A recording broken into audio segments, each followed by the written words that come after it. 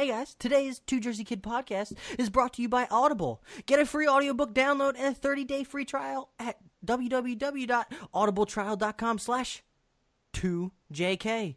Over 180,000 titles to choose from for your iPhone, Android, Kindle, or MP3 player. So just go to audibletrial.com/2JK. Those letters. Enjoy!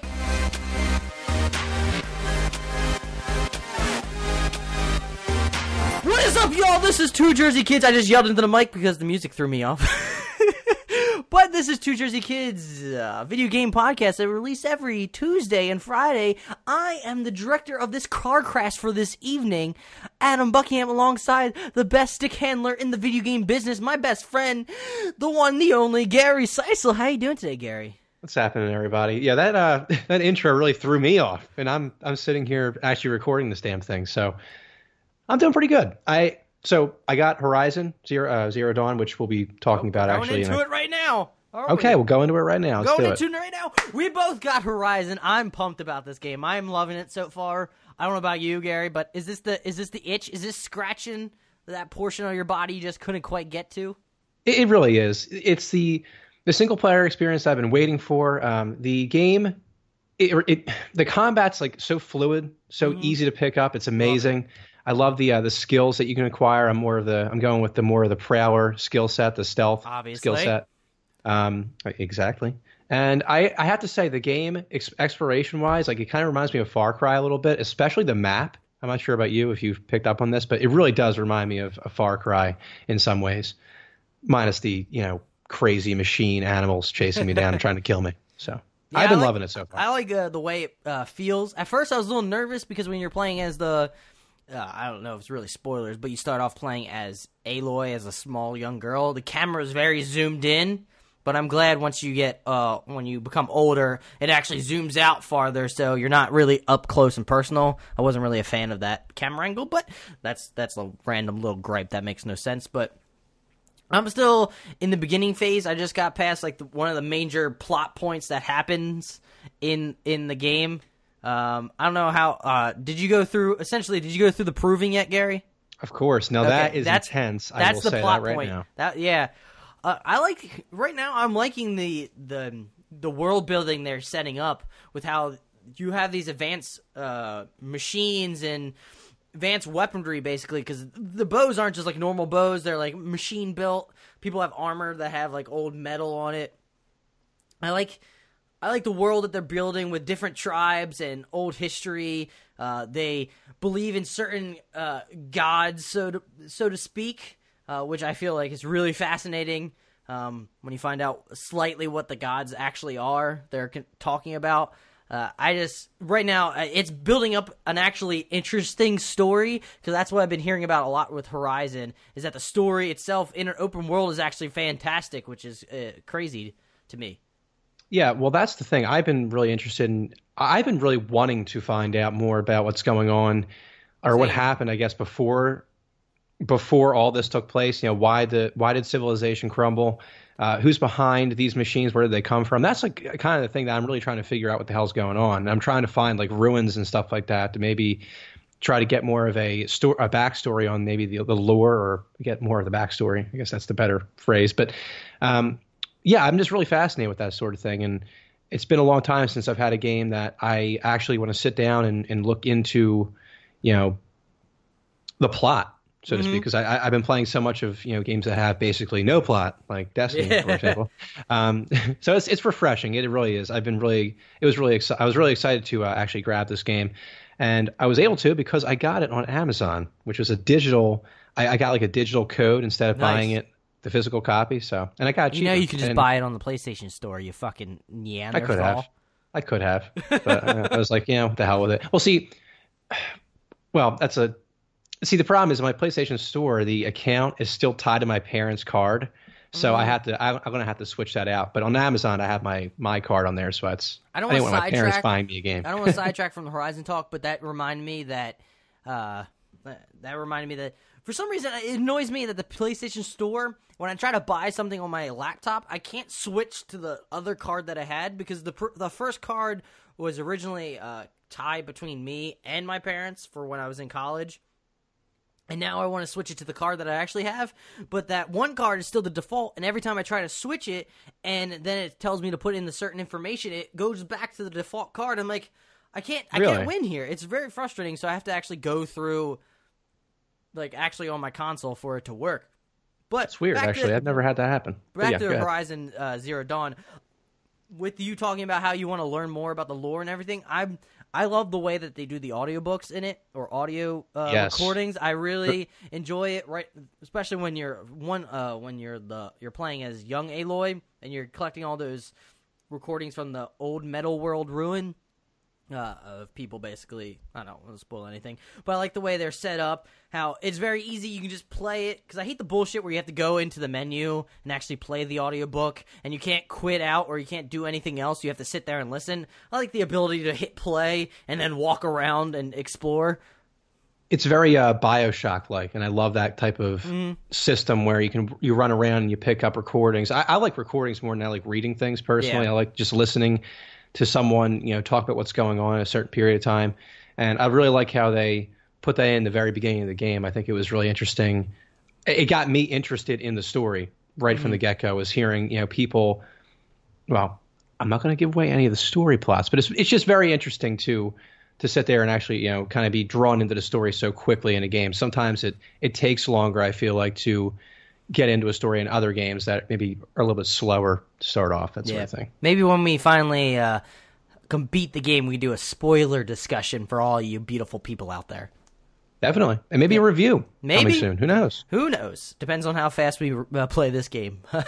True. We do have Josh. It feels like amazing. Like, the bow action in the game is fucking awesome. I like the weaponry, how you can mod. You have different outfits, but they're not, like, crazy. Right now, anyway, there's not like a vast. You can't like change individual pieces. You just get a whole outfit. Makes it straightforward and simple. The skill tree, it seems right now it seems essential, but maybe I can see later on down the line where you keep leveling up and you keep forgetting about putting points into certain skill trees because you already got the ones that you want. I can see that happening in the future. But I do like the leveling system right now in the skill tree, as everything seems essential at the moment. I do like the tactical element that is fighting these machines, because they're not as easy as they look. That's for sure. If you hit them, you have to hit them at like opportune points. So yeah, I like laying down traps and taking them out, and I look forward to actually fighting. Different, because I think there's different robots that expand the world, and I'm still at the beginning portion, so I'm excited to journey out and find more. That actually leads me to one point that I had to make too, is that this game really does a good job at making sure that things aren't really a grind to do, at least in my opinion.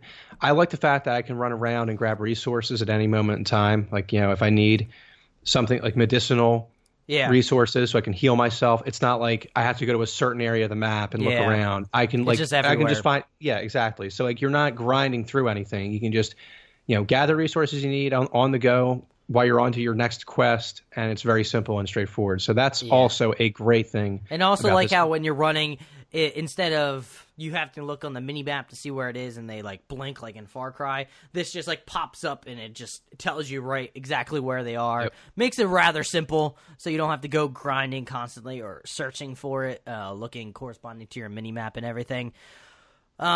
There was something. Oh, the one thing that I've noticed, I think this is with like all open world style games when it comes to like dialogue. Sometimes the faces get a little janky, and maybe that's Guerrilla still trying to work out the kinks when it comes to open world, because I feel like they're for sure, with the success and the critical acclaim of Horizon, they are definitely going to be making a second one. I mean, how can you not? This just seems like Guerrilla's coming out party, because they originally made the Killzone games, but I mean, Killzone wasn't on as high of a level as is Horizon. Yeah. It kind of reminds me of I know I forget who made the comparison of like Naughty Dog when they went from Jack to Uncharted. That jump, this feels like they made the jump from like Killzone to now Horizon, and now they're on that pedestal of being able to deliver these games, because this is the direction that they wanted to take. Yeah, I think that like with Killzone, I don't think I ever really got what do you call it? recognition that it deserved, maybe. Yeah, because Killzone seemed like this is what Sony wanted them to do specifically, because they wanted that Halo game. They wanted to compete with Halo, so they just gave it to a studio. I mean, I think they did a pretty good job with that franchise, and I think they got the most out of it with Shadowfall. I think that's what it's called, the last one. But I don't think Killzone was never going to be exactly as good as Horizon. I think that wasn't their talent, as you can see now with Horizon. And I look forward to continue playing this game, and then I'm probably going to be looking for DLC in the future, and then wait for it 2 years or 3 years down the line, hopefully. Yeah, absolutely. Anything else to say on that point? I think we've said enough for now. I think we should maybe leave further discussion for another episode when we get farther in and have comments about it. Gary, this is your topic now. Well, not your topic, but this is your segment. You remembered again. Once again, shout out to Moby Games for doing this. So, as always, it's the This Week in Gaming segment. So, brought to you by Gatorade. Indeed. So, but not really. This week's actually very interesting. A lot of great games that we're releasing, but I just picked a few out of the list that I found. So, yeah, damn. First up, we have Brothers in Arms Road to Hill 30, released back in 2005 on the original Xbox. Didn't you play the shit out of this game? I did. Well, the funny thing is, I played the original Brothers in Arms. I think, is this the original? I'm not entirely sure, to be completely honest with you. I can't remember if there was like another, like one of those subtitle things. Okay, thank you. But that game, I remember playing this back in the day. It was really a realistic game. Like they had the I'm pretty sure they had like suppression type tactics, and you really had to kind of think your way through the combat. According to Wikipedia, it is the first one. Okay, well then I had this. It's been a while, folks. So yeah, this game was great. I was kind of like it was a realistic shooter, and even though I never beat it because I was too young to really understand how to beat anything at the time, it was still a great game and a lot of fun. And also the graphics were amazing for the time period as well. Next up, this game was developed by Gearbox? Apparently so. The people that made Borderlands? That's pretty cool. I'm sorry, that's all I had to add. There you go. Anyway, next up, we have possibly one of the greatest sports games of all time, if not the best baseball game in of our all opinion. time. Well, I'll tell you what, a lot of people think this way. Yeah. So MVP Baseball 2005 was released back this week in 2005 as well on PS2 and the Xbox. Now, I love this game. It was really ahead of its time. It's amazing. The more and more I live, the more frustrated I get with sports games because I feel like they kind of just miss the mark in terms of being creative and having a lot of features. And MVP Baseball, I remember they allowed you to, I believe, build your stadium, if I remember correctly. They went intense with that. Yeah, and that's like the stuff people loved about that game. Not to mention the gameplay was tremendous. I remember playing that game with friends, and Manny Ramirez on the cover. Yeah, I used to love that guy until I hated him. But yeah, that was a great game, great sports game, and I wish that. I just don't. Nowadays, it doesn't seem like the only good baseball game that we get is MLB The Show, which I feel like.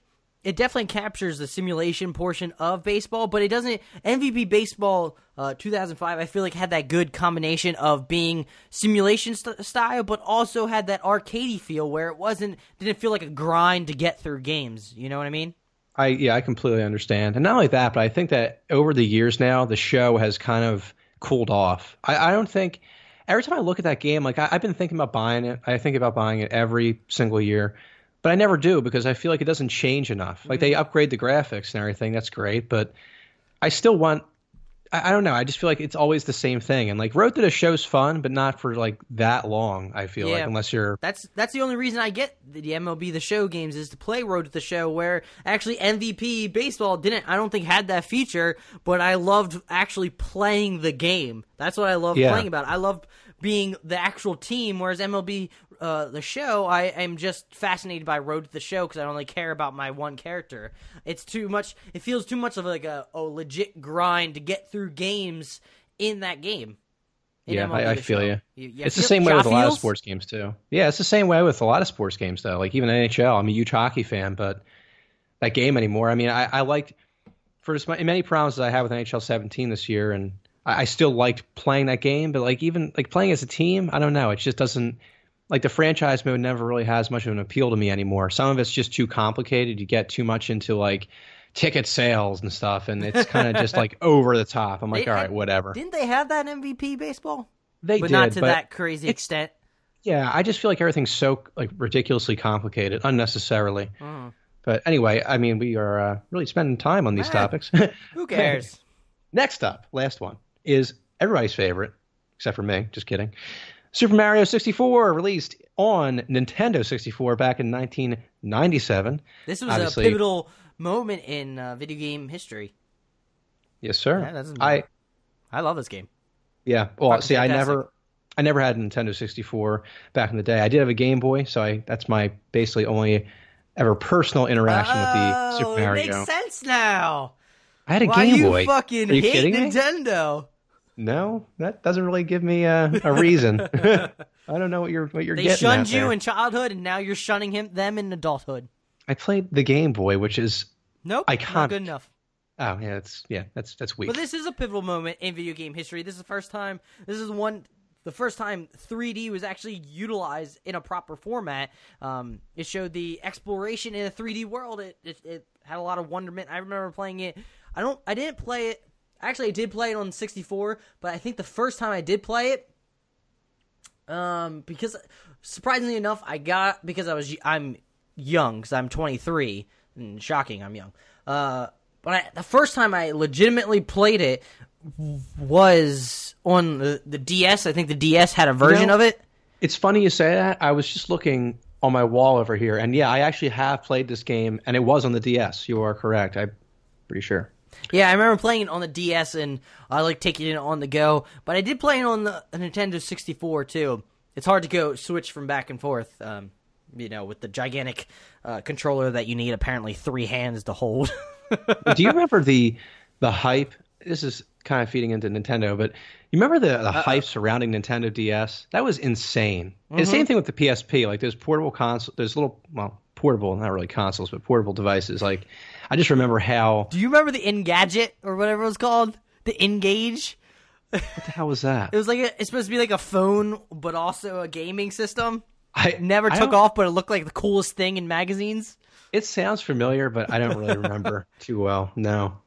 But yeah, I just remember everybody wanting the PSP, everybody wanting Nintendo DS, and I never once I got it, I never remember buying that many games for it. It was just kind of like the DS had the issue of not having that many games. I think at launch, from what I can remember.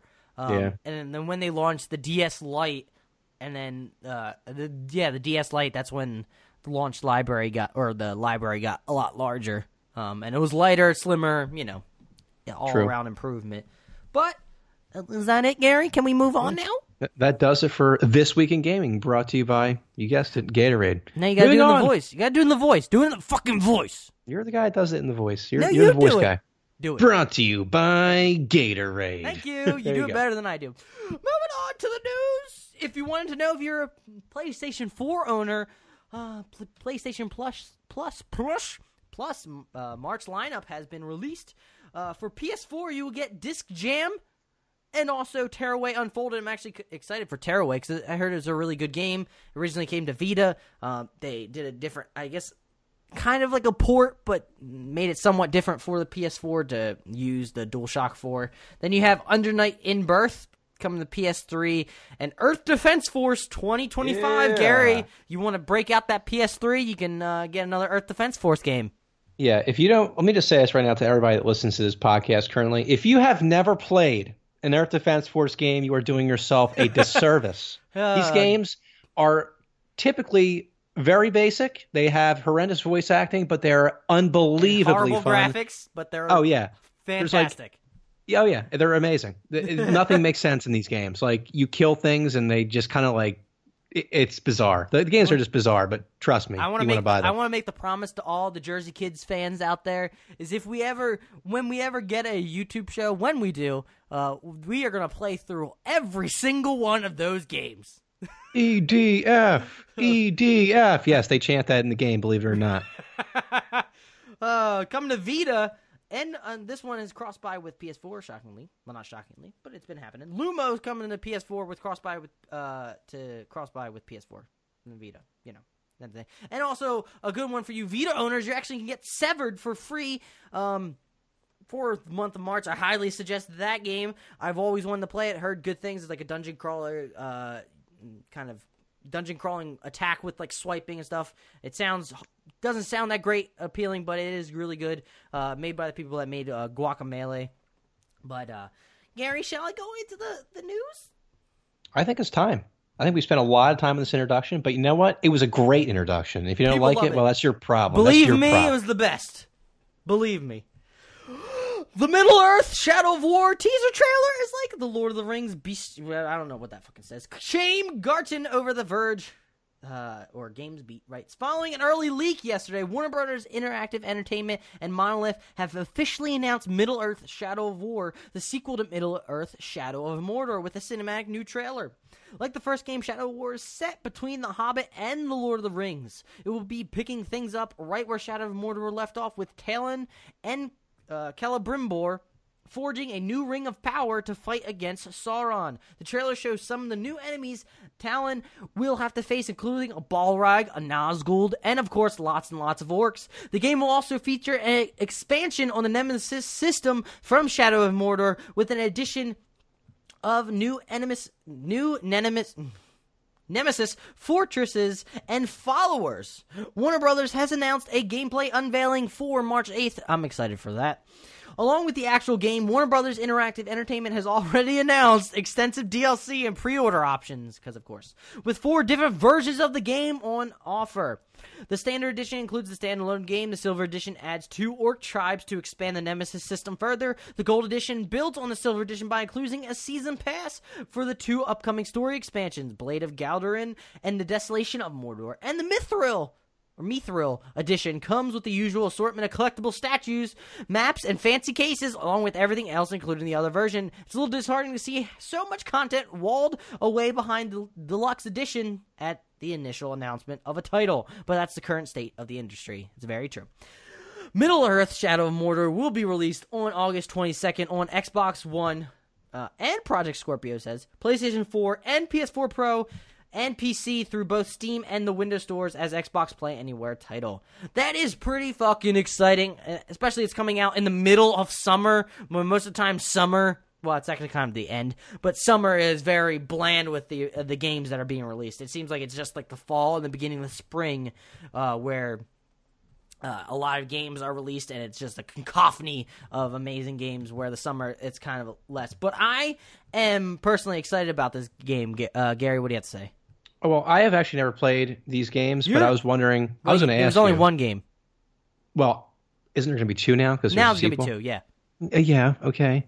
I've never played this game before, but if you wanted to sell me on it, what were like the good points from this game that you would? For Shadow of Mordor, tell people why you should play this game. 1, it was critically acclaimed.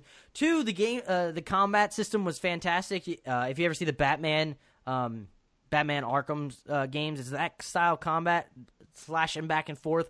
The real kicker, which I think you'll get excited about, is the Nemesis system. So there's 2 like settings in Shadow of Mordor, where if you go into the Nemesis system, there are different levels of like the orc tribe, I guess, orc commanding portions, where you have like sergeants, lieutenants, captains, then generals, and at a certain point you can like turn the orcs against each other because you can control them. You take them out, so you're trying to go up the ladder. More orcs go in. They have their own set of personalities. So if you so what happened to me is I fought this one orc, I forget his name, but I fought this orc like 4 different fucking times, and I thought I killed him 4 different fucking times. And I thought the 3rd time I finally got him. I thought I got him out. But they come back with like different like scars on them, and when they attack you, they like mention things that happened in the last battle. Like if they beat you, sometimes with the really cool thing is I was ambushed by an orc in an orc party when I was trying to take out somebody else. They ambushed me. The one orc beat me down, but he left me alive. Like he said, he didn't want to kill me.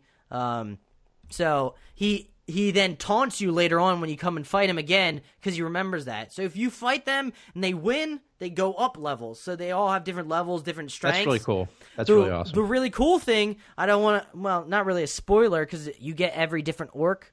There's different orcs out there, but the orc that I fucking fought 3 times and beat his ass, at the ending, there's like this large, because you can build an orc army essentially for where you're attacking later on in the game. I don't want to spoil anything. But when you're going up against the other force, your main rival in the whole game prior to that, so like the orc that you fought the most, you interact with the most, is leading the opposition party. So when you're coming to blows, I saw this fucking guy again for like the 4th time. Like, oh my God, awesome. I'm gonna bring him down. That is awesome. But that's the main selling point of that game is the Nemesis system and how awesome it is. I like the gameplay, sneaking around and trying to use to take out these orc leaders that when you go higher and higher up, they're very hard to beat because they're not afraid of anything. They're resistant to a lot of things, so you have to work your way to try to figure it out. It's fucking awesome. I love that game. I highly suggest when you're done with Horizon, and if you have time before Mass Effect, you should definitely check it out. That's what I'm saying. It's terrible right now. That actually sounds really interesting. I'll tell you. You should maybe be a salesman. I'm not really sure, but that was impressive though. But it's going to be a very interesting month because we have Horizon right now we're playing, and then Mass Effect comes out later this month. It's going to be a good time. I'll tell you. I'm really so happy that I have too many games to play right now. Sometimes it's a drought. But I do suggest, like, in the summer when there are droughts, and I'm sure this will go on sale because it's gone on multiple times. I'll you take definitely a look. should check it out. It's a great game. Fantastic game. It was like one of the best original current gen games out there. This is the first time it felt like next gen. This was the first exclusive, I think, to this current generation, which is awesome. But the question I have I'm really confused why there's 4 fucking versions of this game already. They're stating whatever happened to there being just one and then having a special one where it includes the season pass. I hate money. Yeah, it's all about money. But the interesting thing with the trailer, it showed that you lost your Wraith friend, Celebrimbor.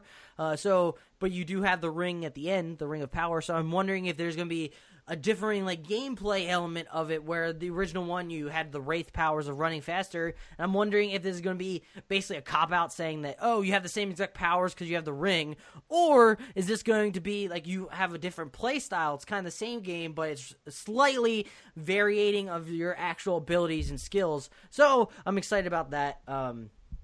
I honestly could explain to you more after the podcast about why this game is great, because I love this game. I love can Shadow tell, of man. Mordor. I never knew. So I'm excited for Shadow of War. I like the franchise. But moving on, just FYI, Battlefield 1 will be free to play on PC and Xbox One this weekend, March 3rd at 9 p.m. Pacific Time, and runs through 11:59 p.m. Pacific Time on March 5th. So the people on Eastern Seaboard can get it a little earlier. Do the math. Yeah. Gary, you love this game. Yeah, I'd recommend this game to anybody. And for free, do it. If you're a big fan of war games, shooter games, it's the best thing you can find. It's all the problems you have with Call of Duty are basically erased in Battlefield 1. Damn! Shots fired! I mean, it takes a trip back to World War I, and you're basically fighting realistic battles. The guns are amazing. It's just a great war game, great first-person shooter, and it's a blast to play with friends. What were you saying? I have an idea. What's idea for one of our half episodes. It's not going to be a discussion. We can do a discussion. It's not going to be an argument. We should go down the list, and go compare each Battlefield and Call of Duty game in the franchise and see which one we would check off is better than the other. I feel that's a good idea. That would be interesting. However, I have to say that I haven't before this game. I had Battlefield 4, and I really enjoyed the hell out of that game. But before this one, I don't know. I had Battlefield 2 Bad Company. I wasn't a huge fan of the multiplayer in that. I can talk about Battlefield Modern Combat, one of the half episodes. I think it's 25 and a half. It's our first online gaming experience. I mentioned it. You did? I did. Yeah. But that's the thing. I haven't played many Battlefield games before these past few, I guess. So it could be slightly biased, but I'd be willing to do it, though. What the hell? Why not? Take a chance. Yell at us on Twitter at 2JerseyKids. Remember to follow us. Whoo! Before I go into the next article, I wanted to mention you can please go rate us on iTunes. It's fucking awesome if you do. There will be a link actually in the description, so if you're using, I forget, if you have an Apple device, look in the description. There should be a hyperlink. It says rate us. Basically, rate us. You click it, goes right to the iTunes rating area, so it makes it nice and simple for you. So you can click write a review, give us 5 stars, hopefully, if you want, or just rate us and give us feedback, what you actually think. It would be really helpful. But that's about it. Moving on.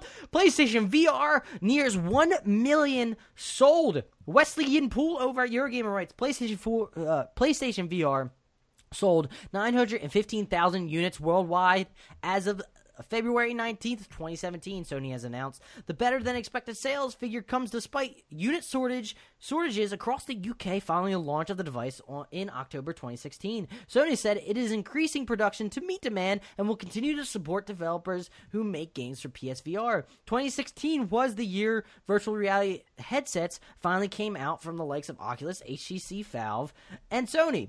We don't have official sales figure for the Rift or HTC, but in January 2017, Epic Games founder Tim Sweeney told Gixel that out of the approximately 500,000 PC VR units sold to date, HTC Vive had outsold Oculus 2-1. Before that, back in December 2016, DayZ creator Dean Hall, who has made a VR game called Out of Ammo, spoke about the, quote, the hard truth, end quote, of VR development, saying the project was, quote, very unpredictable, end quote, despite exceeding sales expectation and, quote, selling unusually well compared to many other VR games, end quote. Whew. So, I mean, I could go into the article, but it's actually kind of shocking that Sony VR is actually doing pretty well relative to their expectations. I think the original thoughts for the year or their fiscal year was going to be, what, I think it was 750,000 units. So yeah, I think they're exceeding expectations. Color me surprised. I still don't know where this is going to go necessarily. I guess it depends on how the technology develops over the years, but I know I've been skeptical of it and pretty much every time we've talked about it because I just don't know if it's really a fad right now. But maybe it'll take off in the future once the technology's there and it improves. But I mean, it's encouraging, though, for them to see that this is selling as well as it is. It's definitely encouraging that they're also having support from developers making games, because that's the main issue. That was the main issue with the PlayStation Move. They had no games to go along with it. Like, at the end of the article, it was actually good. I'll say, quote, currently there are more than 220 software titles in development for PSVR, Sony added, mentioning Ace Combat 7, Final Fantasy 15, Steel Combat, Tekken 7, Farpoint, and Gran Turismo Sport. It said by the end of 2017, over 100 new software titles and experiences are expected to be released. So that's an encouraging sign for PSVR owners, is that there's going to be new software and experiences for people that bought this VR unit, so they're not going to be left out to dry, which I feel like is a good move on Sony's part.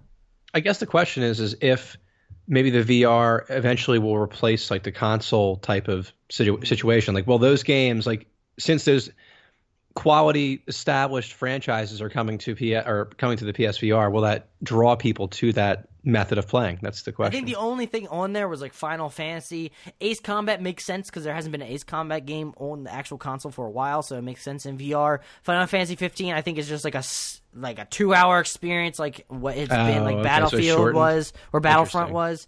So, I mean, it's not like legitimate franchise. I think in the future you're going to have different experiences. I think the sitting on a couch playing with a controller is never going to go away, because I think there's always going to be a fan base for it. I don't think people are going to throw that away for putting something on your face. I feel like that would be tiring after a while to have something that close to your face. That's what I hear. So, I hear it's kind of like you get dizzy and your eyes get kind of fatigued because you're constantly like being bombarded with things so close to your face. So, yeah, man. I'm going to move on to the next article. But unfortunately, well, not unfortunately, it's just one of those. Do you hate those websites that just have a shit ton of stuff on it, so it just makes your like computer just run like garbage as you try to open it, or like stupid bullshit where they autoplay stuff? Oh my god, it's so annoying. I hate that with IGN. I'm looking at you. I hate it when you fucking autoplay shit. I just want to read your fucking article. I don't want to watch the fucking video. It just slows down my computer. Moving on.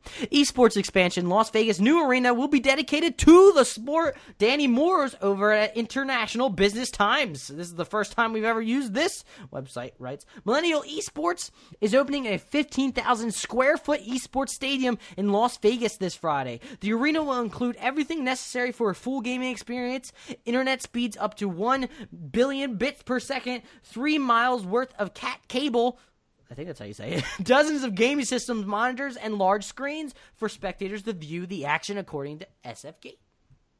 Quote, Las Vegas needs to consistently reinvent itself to remain relevant to the up-and-coming generation, said Seth Shirk, CEO of Fifth Street Gaming, in an interview with SFG. He continues, quote, we've always come up with ways to maintain our position as the entertainment capital of the world, end quote. The stadium will have a tunnel for athletes to enter the stadium. Developers hope the atmosphere feels similar to when athletes enter the stadium during events. It will also include warm-up areas for teams to prepare themselves for upcoming matches. The stadium itself can seat 200 people, and hundreds more can be placed in a different room with large screens, live streaming each competition. The stadium will open Friday with a 3-day Halo World Championship qualifying competition with a grand prize of $50,000. EA will also host a Madden NFL 17 tournament at the stadium later in March. Esports are gathering a large viewing audience. Last year, nearly 323 million people watched coverage of esports events, and that number is expected to grow by 5 million this year, according to the Next Web.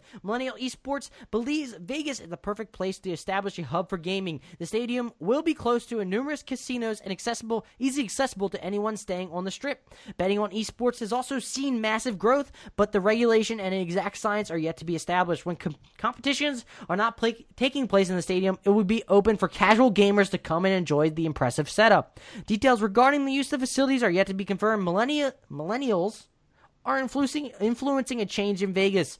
It has always been a spot for business professionals to attend conventions or go away for the weekend. Development of esports in Vegas is now exposing regulars to an entirely new demographic.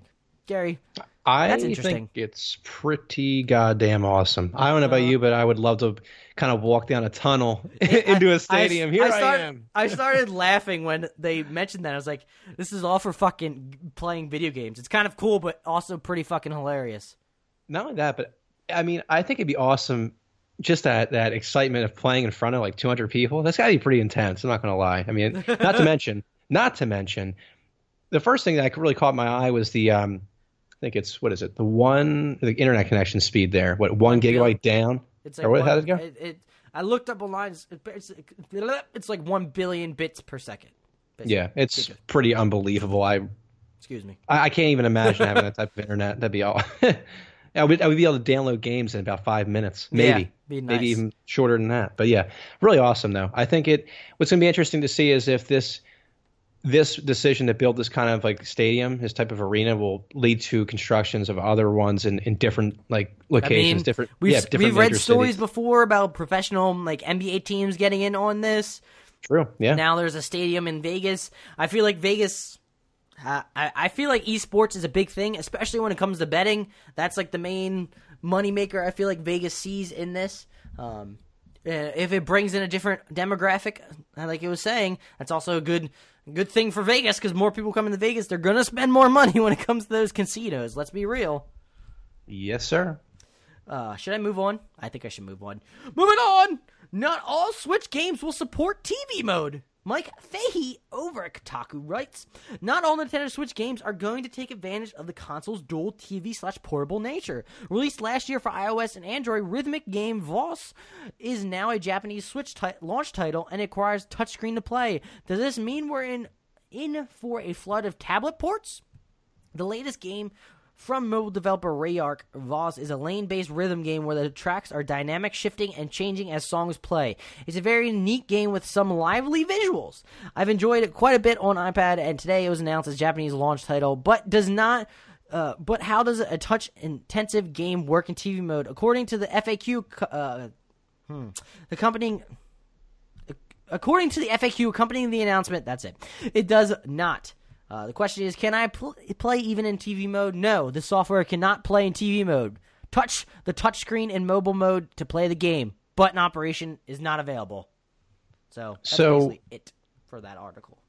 I don't know about you, but I kind of have like a mixed feeling about this. So on one hand, you're forcing players to play your game portably. Is that how it goes? So you be playing with your touchscreen, which would be portable. Yeah. So you're forcing people to play that way. But on the other hand, I think it might be a good thing because companies that otherwise wouldn't be able to do maybe like a TV type setup game, maybe they can, it gives them basically a bigger, I guess it gives Nintendo more of like a bunch of like a companies to choose from. So like more companies that make games, like even portable games, can now be on the Switch, even if it is just a portable game. So I don't know if it's that much of a negative thing, but it's kind of out of the blue, to be honest. I mean, this makes sense. This is a rhythm game, so it really makes sense that it would be only for the touchscreen. Because I mean, how would you play it any other way from what it looks like the game actually is? It looks like you have to touch where the rhythm comes down. So I mean, it makes sense. It makes sense. So that not to make any shots fired, but I'm gonna shoot some shots. This is a very clickbaity article, to be honest. Let's be real, because this is a touchscreen game. Obviously, this is the game you play on the go. You're not gonna sit down on your couch and play a rhythm touch game on the TV screen. I mean, is that just me? I mean, that just makes sense. I think people are trying to spin this into some sort of negative story because when I first saw this, I'm like, oh, here we go, and then I look at the classic article. Nintendo hater. Thinking the worst. I looked at the article and the comments, by the way, and people are freaking out. And I was just like, I don't really know if this is a bad thing. It doesn't affect your other games that you want to play. It's not affecting Zelda. It's not affecting, Super Mario or anything. So I don't really know if it's bad. I just think that it means that you're going to have maybe a greater selection of games to choose from, even if they are just touchscreen games. So I think I don't think it's really a bad thing. And also the question about, does this mean that we're in a flood for tablet ports? I don't think that's going to happen because Nintendo has always been that one company, like even past when in NES, they put regulations on or quality control on what games were released for the NES. They take good quality in the games that they want to release on this system. I mean, that's why you hear stories back in the NES days where developers had to change their names so they could release more games for the NES or SNES, which is kind of interesting story if you want to look it up. But so I don't see a flood of tablet ports coming to this console anytime soon. So I feel like that's just if people are worried about that, I feel like don't. I mean, Nintendo has a history of making sure you have quality games on your console, not shitty ports of shitty iPhone games. Let's be real. Moving on, Nintendo Switch Pro Controller will also work on your PC. Ben Chutra over at Polygon writes, the $70 Pro Controller for the Nintendo Switch will be a popular accessory when the console is released, as we found that the standard Joy-Con is a bit cramped for some people. One detail has come to light that may make that price a bit easier to justify, however, is the Pro Controller also works on your PC. The controller connects using Bluetooth and can't be played and charged at the same time, just FYI. Even with a USB cable attached, but it reportedly has no lag when used on PC games. It also works using direct input, which means no X input support at this time, but that's an issue you can work around. So that's a kind of interesting tidbit. Shocking with Nintendo. Sometimes they don't really are that inclusive with their products, so to speak. So it's kind of interesting now that they've offered PC support for their controller. So buying that $70 controller actually doesn't seem as bad because then you can use it for your games on PC. I think it's a good thing in that sense, but I do think it's kind of bizarre that you can't charge and play at the same time. So you're basically at that point, you're playing for a certain period of time, then you have to stop playing with your controller or stop gaming altogether if you hate using your keyboard, and then charge your controller. So it's kind of strange that they wouldn't have that functionality. Very, very strange if you ask me, Gary. Moving on, Nintendo Switch is getting a ton of cool indie games. That's exciting. Nintendo says more than 60 indie games will be out for their new console by year's end. Today, they blasted out a list of 17 of them and showed a lot more logos. Some were already announced, regardless. Some cool stuff here. I'm going to go through. You have Runner 3, SteamWorld Dig 2, which the first one is really good on PS4, so check it out. Ukulele, that's a Banjo-Kazooie style game, which would be actually kind of cool on the go for the Switch. Blaster Master Zero, Pocket Rumble, Flipping Death, Mr. Shifty, Wargroove, Stardew Valley. Gary, you're good. Yeah. That actually kind of be cool on taking it on the go, having that touchscreen, kind of have that mix between portable and playing it like on a PC, more being able to click a certain proper area instead of have to move around. Shakedown, Hawaii. Graceful Explosion Machine, Tumbleseed, Overcooked Special Edition. I've heard great things about Overcooked, great co-op game, a little crazy too also. Escapist 2, the second one in that, the original great indie game.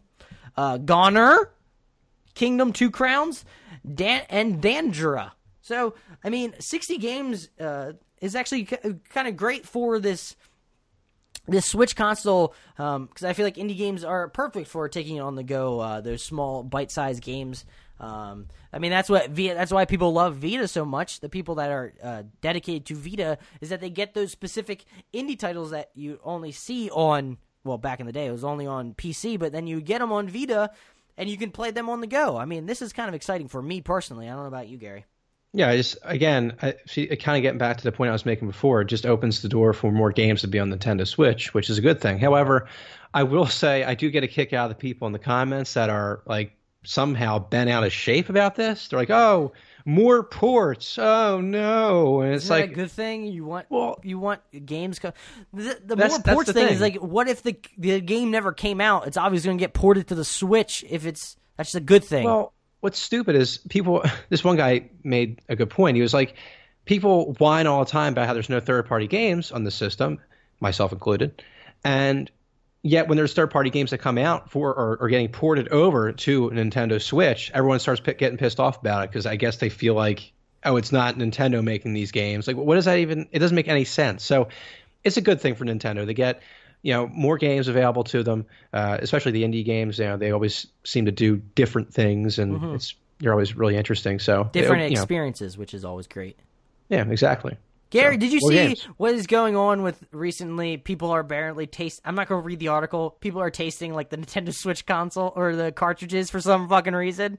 They say it tastes awful. I didn't know before today, and frankly, I wish I never knew. Why? Maybe it's a childproofing thing. Is that they put it in their mouth? I'm like, ah. Why? I don't know. I don't understand. Who has? It's like me, like getting a disc, and it's like, oh, here, let me just taste this fucking thing real quick. Why does it make any sense? I don't know. Gary, do you know what doesn't taste bad? What?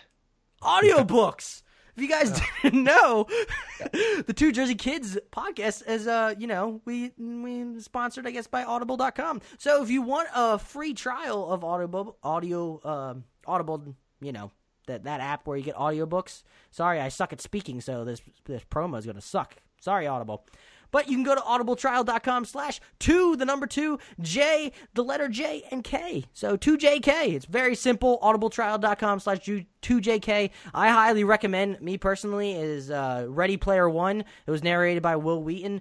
Fantastic book going back into the 80s video game era in a virtual reality style scavenger hunt, so to speak, with 80 video games sprinkled in. But yeah, if you sign up, go to audibletrial.com/2JK. You can get the Audible book for Ready Player One for free. So yeah, plug. Moving on to actual articles. Yay, that's exciting. Microsoft announces Xbox Game Pass subscription service. Wesley Copeland over to IGN writes, Microsoft has announced a new on-demand service, Xbox Game Pass. Xbox Game Pass offers timed access to a library of Xbox One and Xbox 360 for $9.99 a month. Where it differs from Sony's streaming service, PS Now is users can download each of the games in the library directly to their Xbox One. Quote, that means continuous full-fidelity gameplay without having to worry about streaming, bandwidth, or connectivity issues. End quote, says Microsoft Phil Spencer. The lineup consists of titles from 2K, 505 Games, Bandai Namco Entertainment, Capcom, Codemasters, Deep Silver, Focus Home Interactive, Sega, SNK Corporation, THQ Nordic Games, and Warner Bros. Specific games include Halo 5 Guardians, Payday 2, NBA 2K16, and Soul Calibur 2. Spencer says that there will be access to over 100 Xbox One and 360 games at launch. Every month we will see new games cycle in and out of the subscription. All games found in the Game Pass can be purchased at a discounted price. 20% comes off an Xbox One game and 10% comes off all available DLC. This is, however, only available when the game is in the Game Pass catalog. Quote, in addition, all Xbox One games in the catalog and related add-ons will be available to purchase at an exclusive discount for Xbox Game Pass members. So you can make the games you love part of your permanent library to play whenever you want. Every month, new games will cycle into the subscription, with some cycling out, giving you constantly updating library of games. Xbox Game Pass is your ticket to endless play, end quote. Woo! Xbox Game Pass goes into beta for select members of the Xbox Insiders Program's Alpha Preview Ring starting today. Xbox Live Gold members will also receive access to Xbox Game Pass ahead of it launching on non-gold users. From the Game Pass FAQ regarding whether the users can retain ownership once their subscription ends, quote, no, the Xbox Game Pass catalog will update with new games being added every month. You need an active Xbox Game Pass subscription to play games. If you love a game currently in the catalog and you want to own it, you can buy it and instantly save 20% off the price of the base game with your Xbox Game Pass membership. Plus, get 10% off any related game add-ons and consumables while the game is still in the Xbox Game Pass catalog. If your subscription expires or is canceled, any games downloaded through Xbox Game Pass will no longer be available. However, progress and achievements will remain attached to your account. All games that you have purchased from Xbox Store will remain in your games library until you manually remove them, end quote. So, that is, I tweeted out on our account that fucking PS Now got destroyed. Basically, this Xbox Game Pass, if it works the way it says, basically took a dump on PS Now, stomped it into their face, and then just used their foot to wipe Pissed it off. on them? Basically, yeah. This really is an amazing idea. The more I read into it, and the more I get to know what it's all about, you can really fucking download games. Yeah, it's tremendous, and That's the fact awesome. that you can just. This is the way I look at it personally. You get to go on to the service. You obviously pay a subscription fee. But you get to choose. You get to play all these games for a really cheap price. Yeah. And if you like them, you get to buy them for 20% off. And then you get additional discounts and the add-ons and the DLC. That's amazing. That's fantastic. So yeah, that was if you the thing. had the subscription, you could play it for that whole month. And then if you didn't beat the game in that month, you can then buy it for 20% off right before it leaves the catalog. If it does leave the catalog, that is. They're not rotating out, I don't think, all 100 of those games. So there's going to be a few rotating in and out, and I'm sure they'll give you advance notice like Netflix does when these titles will be moved on. Yeah, it's a very, very great idea for the great decision by them. When I first heard about this, I was wondering what kind of games would be available, for this service. I was like, I wonder if it's going to be like a few really good games and the rest are kind of like a bunch of average titles. But I mean, when I looked at the lineup, I mean, you have Halo 5, like you said, Saints Row, NBA 2K16, a lot of great games here. Funny that you mentioned that. I don't see the author, but over at COG Gaming or COGconnective.com, they have a list of 32 games right now that they have for Xbox Game Pass. So I'll just go through it right now and read them. You like that, Gary? Okay. Right. A Kingdom for Keflings, Banjo-Kazooie, Comic Jumper, Dark Void, Defense Grid 2, Gears of War Judgment, Gears of War Ultimate Edition. That's good. Halo Spartan Assault, Hexic 2, Jetpack Refueled, Cameo, love Cameo, Max the Cursed Brotherhood, Monday Night Combat, Miss Splosion Man, OF Dragon Rising, Perfect Dark Zero, Sacred 3, Sam & Max Beyond Time, Sunset Overdrive. Now that's a fucking fantastic game. The Mall, Viva Pinata, Halo 5, Saints Row 4, Mad Max, NBA 2K16, Lego Batman, Mega Man Collection, Terraria, Payday 2, Fable 3, and Tekken Tag Tournament 2. Now there are some freaking great games in that list, which is shocking. Yeah, let's put it this way. I mean, if you haven't played them, you're going to have plenty of games to play in the next month or so. It's going to be it's a great service. So I'm very impressed. The one question that I was actually having is will this eliminate games with gold, which I think a lot of people are having? But Mike Ybarra on Twitter, he's the corporate vice president of Xbox and Windows gaming platform at Microsoft. That's according to his title. He put on Twitter, quote, "Games with gold continues. Xbox Game Pass is not a replacement for that. Great games and benefits with gold continue," end quote. That's basically it.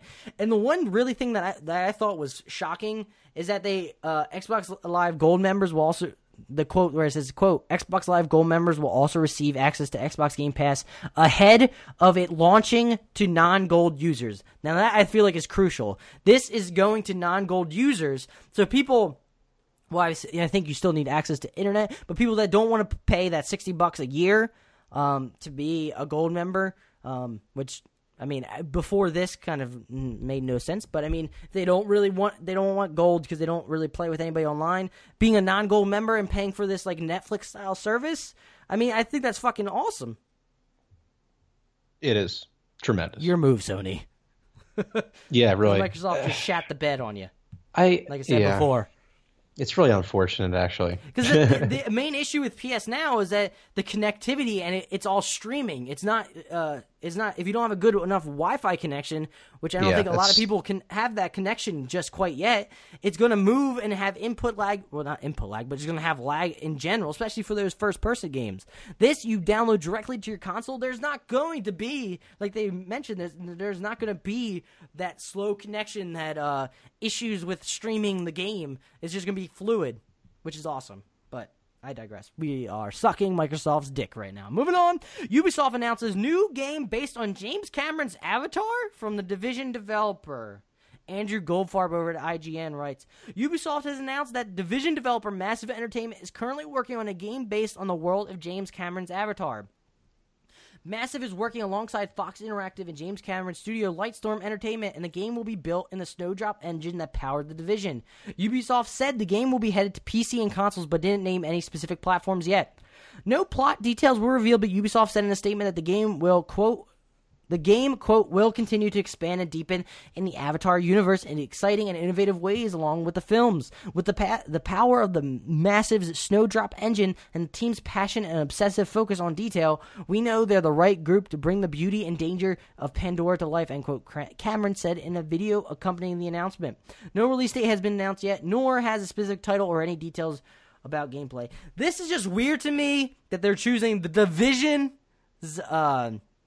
developers to make this game. Why not?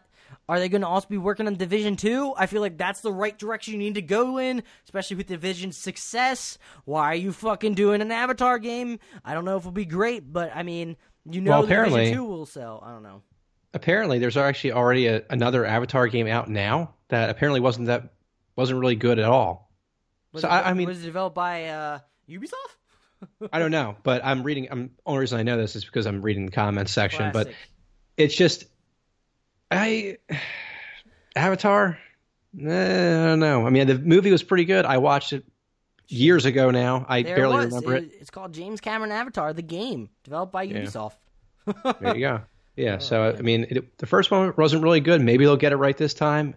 Like you said, it is kind of strange considering they have the Division, which is pretty important to them right now. Yeah, I know. You'd figure they try to improve on that. Just saying. I'm not really a CEO yet. And you don't really like the Division that much, but you see that people do love it, so why take the important developer away from it? Well, it's like, why continue to work on something that didn't do that well when you could be improving something that sold very well out of the gate and making it better? It's just kind of expanding on the universe, learn what your mistakes were. And like, why not just do something original either? You know, I have to say that too. It's like, why are we? I mean, that's why we like Horizon Zero Dawn, is it's original. Yeah, well, that's the thing. I'm agreeing with some of these people down here. It's like, why do people get so hyped when they find out that there's a movie game tie-in coming out? Like, you know, like a movie game thing coming out. I don't know either. It's kind of strange. I guess I'm kind of hypocritical right now because I'm really about Star Wars games, but at the same time, it's a little different. Those Star Wars games aren't like specifically about one. Yeah, movie. It's original. Yeah, it's exactly. Like different content in like KOTOR's not anywhere close to the actual movies. See, real. I got I got back to KOTOR. I want to make a meme for myself. Actually, I'm gonna get someone to take a picture of me doing this, like kind of that same motion that guy does in Aliens, and then I want to make a meme of myself. Ancient Aliens. That made me laugh so much. KOTOR 2 or KOTOR 3, it's happening. That's what it should be. Oh my god, yes. Moving on, EA execs teases Star Wars Battlefront 2, Jay Raymond's action game, and a new BioWare game. Eddie Machuch over at GameSpot writes, speaking during the Morgan Stanley Technology, Media, and Telecom Conference, that's a fucking long-ass name, today, EA CFO Blake Jorgensen shared some new commentary on Star Wars Battlefront 2 and other EA games. For the Battlefront sequel, which has been confirmed but not officially announced, Jorgensen said the game is, quote, dramatically larger, end quote, than the 2015 original. The game will feature, quote, a lot of new characters, end quote, that come from the newer Star Wars movies. Jorgensen teased. The 2015 Battlefront features characters and content from the original Star Wars movie, as well as Star Wars Rogue One, which is the prequel to the 1977 original, if you guys for some reason didn't know. Quote, the Star Wars universe is just unbelievable to build games in because it's so vast. Jorgensen said. The untitled Battlefront sequel will also have a single-player campaign, which is being made by Motive Studios. On the subject of BioWare's mystery new IP, Jorgensen teased that this will be, quote, more sci-fi related, end quote. This follows from what EA CEO Andrew Wilson said earlier this year, quote, when you think about this game, you should be thinking about the great RPG character development and storyline progression that BioWare is known for, but in a world of greater action and greater adventure, which is growing to be one of the larger categories in game, end quote, he said. Also during the call, Jorgensen offered a number of other EA updates of EA's upcoming games and more. Here are some takeaways they have. Many of the elements that made FIFA 17 successful will be added to Madden NFL 18. This could be a reference to FIFA 17's The Journey single-player mode. Madden 18 will be made using Frostbite. Battlefield 1 is seeing, quote, fantastic, end quote, engagement levels. It's, quote, very early days, end quote, for Assassin's Creed producer Jay Raymond's new action game, but the goal is for it to become a new franchise. Losing Peter Moore is a big deal, but it was a good opportunity for Moore to take his dream job of becoming the CEO of Liverpool FC, which is kind of cool. And Gary, I'm sure you're excited about this. The new Star Wars action game will be, quote, exploration-based, end quote. Confirmed, No Man's Sky crossed with Star Wars. I would die if that was the case. Of course, if it was as bland as No Man's Sky, unfortunately, was, that'd be a disaster. Shit! But, everyone there! Dude, I mean, Battlefront 1, or, god damn it, Battlefront 2, hearing about that was exciting. But when I kind of scrolled down and saw that thing at the very bottom of the list, I was like, holy shit. Dude, even if it isn't, the fact that it's exploration based, I mean, they need to get to that. Like, it's such a missed opportunity for these game studios. I hope they do it right. It would be so awesome to play a game like that again, especially in a Star Wars universe. I just had the dream of doing like a live show of us once, like at a convention center when we get that large, because that's what's going to happen. Is that people randomly, when we start talking about like Star Wars content, we'll have people in the fans that know us so well, they'll just shout out KOTOR 3. Yeah, I'll be very pissed off because it never was released for some reason. Moving on. This is very interesting, I think. I'm sure you'll feel the same way. Twitch will sell games this spring. Streamers can earn a cut. Robert Purchase over at Your Gamer writes, Twitch will directly sell games and game content starting this spring. Games will be downloaded and played via the Twitch launcher and through existing platforms such as Uplay. Because everyone loves fucking Uplay. Sorry. Twitch streamers will be able to earn a cut, a small 5% cut when sales originate on their channel. Twitch will also incentivize buying by rewarding Twitch creates packing a random assortment of Twitch goodies such as remotes, badges, and bits. Twitch said there will be dozens of games available this spring, citing Ubisoft, Paradox, Telltale, Digital Extremes, which does Warframe, Hi-Rez, which does Smite and Paladins, Tiny Build, which does Hell or Neighbor, Vambril, which does Nuclear Throne, Treon, which does Rift and Defiance, quote, and many more, end quote. Developers will earn a 70% cut for games sold via Twitch, same as on Steam.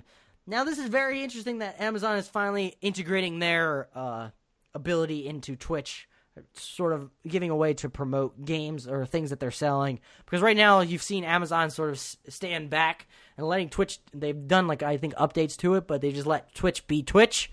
Now they're adding, like, incrementing little things to it. I don't know. What do you think, Gary? Well, I think that their name, the thing about Twitch is that they have obviously a big name, very recognizable. They may actually be able to challenge a company like Steam.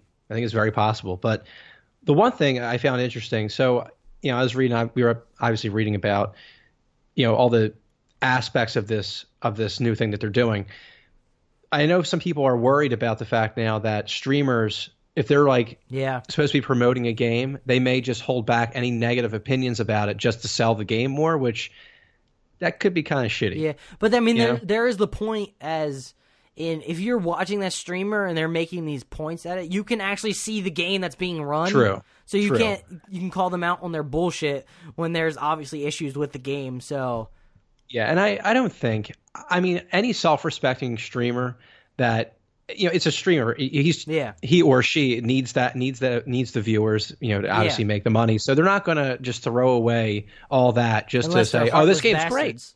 Yeah, exactly. Unless they're they're selling themselves out. But I mean, I feel like most streamers, I believe, would just play the game and just would have an icon or however it's going to be sold of what game is actually playing, and people say like, "Oh, this is interesting." They're just hanging out with their streamer, like, "Oh, I kind of want to buy this game," so they click it. I don't think the streamers are going to actually promote it. They may say at the beginning of the stream, "Hey, you can," or periodically, "Hey, if you really like what I'm playing, you can check it out with this link attached in the right corner or whatever of the stream." I don't know. Yeah, I think. Bump my mic there. No, I did it earlier. I think that I think that's logical. I think that's what's going to happen. I don't think it's going to be like this crazy thing where the people getting outraged over this. I'm like, you can fucking see with your eyes if they're obviously just bullshitting you. Call them out on it. I mean, use your brain. I'm sorry, but use it. Yeah. Moving on. Final article. Golden Cartridge. You can go to goldencartridge.com. They have really good stuff, and we like highlighting some of their articles. So this title's The Pine Greenlight campaign has been launched. Ryan Donovan, who writes every article, which is fucking amazing that he does that, over at Golden Cartridge, writes, "Not many games on Greenlight are worthy, but Pine looks like it has everything it needs to be an amazing game. To some, it may look a little rough around the edges. Animations may look a little wonky. Character design is lackluster, and trailer really does not give you much into what you will be doing. But this is only the beginning for Pine. The game was recently released on Steam Greenlight to build up some hype around it before it launches to Kickstarter. Now, some people may look at this trailer and critique the hell of it, but to be honest, a lot of Kickstarter games rarely come in with graphics looking this nice. The aesthetics of this game are already phenomenal, leaving it more open to future development and polish than to have to create a whole world with the money they will be asking for. This game will feature an intuitive AI system that adapts to the player. The game recognizes your patterns and style of play, and its creatures and world react and adapt to you specifically. This will play a key role in living, breathing world you will be thrown into. Creatures will understand the principles of survival and do anything to attain this. Be prepared to see certain animals go into extinction while others thrive. Dynamic weather will play as an ally or an enemy as you try to survive these harsh environments. You will need a shelter, but luckily you will not be empty-handed when trying to create one. Tools will be at your disposal to not only interact with the world, but also help you fight the creatures lurking in the grass. Scare away creatures with the igniter, make your way across large gaps with the amazing air glider, or scale highest cliffs using strong climbing axes. Overall, the Pine has a long way to go with development, but shows promise with what it has to offer. Sorry. This is one that actually deserves the attention it has been getting, as the game is already showing some of the larger mechanics as working, and gives a lot of backers and confidence that this team knows exactly what they are doing. Please check out the Pine gameplay and vote yes if you like what you see. So if you're on Steam and you want to vote for this game, go vote for it. Yeah, it looks pretty cool actually. I like the guy, like he says here in this article. I like the art style, but also the graphics are really polished. It doesn't look like it doesn't look like a game in development. It kind of looks like a game that's already been released, to be completely honest. Honestly, it kind of looks like one of the games that I reviewed. You can go to twojerseykids.com and check it out. This is the Earthlock Festival of Magic. Actually, you're right. But since this is early in development, I mean, like you said, they have time to polish it if they do get greenlit and have a Kickstarter. And that's the thing, with the way the graphics are and everything, it's like you were saying, the mechanics and everything, maybe any issues they have with that, they can focus more on making the gameplay really good instead of just having to rework the graphics and everything. So, yeah, check it out, Golden Cartridge. And the website is working this time. Yeah. Good job, Ryan. I know it's probably a pain to get actual. Ours is like a blog site, so I'm sure it's even more difficult with an actual website. So, good job. But that has been all the news for this week. Gary, I'm going to ask what you plan on doing this weekend or this week or whatever we're doing next, but I'm pretty certain I already know what you're going to be doing. Let me guess. Battlefield 1, maybe some Destiny, and for sure some Horizon. Well, yeah, Horizon first for sure. I'll probably be playing way more of Horizon than I will be playing, Battlefield 1 and Destiny. So I've been wanting that single player thing for a while, so I'll be focusing on Horizon primarily, and obviously playing Battlefield 1 and everything just to hang out with the friends and keep up with everything. So that's what I'm going to be doing. But what's on the schedule here for you anyway? For me, I plan on playing some more Horizon Zero Dawn. I realized as playing this game is that I played Neo so long that it was kind of hard for me to get used to the controls of like dodging because I was hitting the wrong button. I was like, shit, or like sprinting. So it's going to be interesting once I beat Horizon and go back to Neo and see how many times I die when I play that game because I'm not used to the controls. The one thing that threw me off about the controls in Horizon was the square to crouch. Yeah, I keep pressing circle. God damn it. I don't get why games don't let you just button map your controller just with whatever you want. Yeah. That's what I really don't get, and I really want that. Yeah. Like, I mean, or I don't know. Why don't games? I literally just wanted to switch the roll or what's roll in this game? Circle? Yeah. I wanted to switch square, the crouch, with circle. That's all I wanted to do. That's all I want to do. I just I kind of wish that gaming studios would just kind of follow a similar controller scheme, like a lot of other they follow the other, it doesn't even have to. They have to follow it. Just button mapping's easier. Mapping, letting like the software be able to button map it. Like having, I really wish. I don't know if it does, but letting Sony or PSN have the software where it just literally takes the input of one button and transfers it over for the game to register as another. I mean, it seems easy, but what the fuck do I know when it comes to that stuff?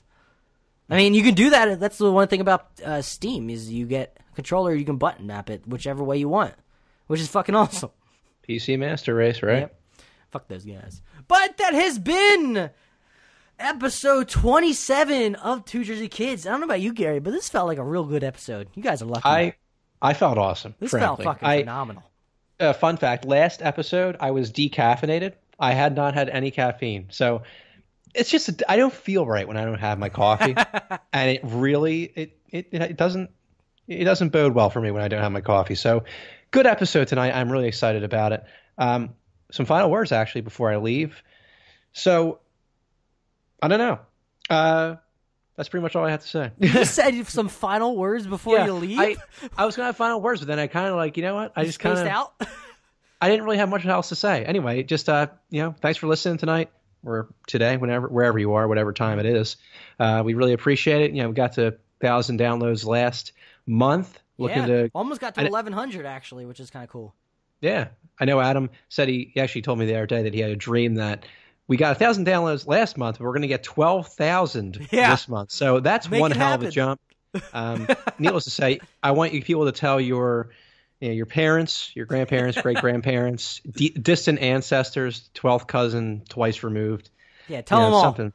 Yeah, just tell everybody you know. Yeah. And get them into the Two Jersey Kids fan zone. We appreciate it. So that's all I got to say. And I'll catch you all on the flippity flip on Tuesday. Yeah, Tuesday. Yeah, this has been Two Jersey Kids. Please follow us on Twitter at Two Jersey Kids. You can email us or tweet us questions. Email is twojerseykids@gmail.com, or tweet us, I said at Two Jersey Kids already, but we release episodes every Tuesday and Friday. You listen to the past episode if you want more of Adam and Gary, because who doesn't want more A&G? Let's be real. But you can listen to episode 26 and a half, where we go into games we think are overrated, or as Gary liked to put it, because he didn't want to piss people off, games that he wished he got into, but he never did, but other people did. But I make some very pointed remarks about certain games that I fucking hate them. Let's be real. I think they're overrated, but This has been episode 27. Thank you so much for listening. Remember, if you love us so much, please share us on Twitter or share us with your friends that really love video games. Please, if you're a new listener, hit that subscribe button. And also, if you really love us so much, there's a link in the description where it says rate us. Just click that section and it'll take you to the iTunes, if you have an Apple device anyway, takes you to the iTunes rating area where you can just write us a review. It'd be freaking awesome if you did that, honestly. Help us out a lot. But other than that, I'm going to say bye, but Gary, say bye first. Peace. All right, y'all. Keep playing those games. See you on the flippity flip. Bye.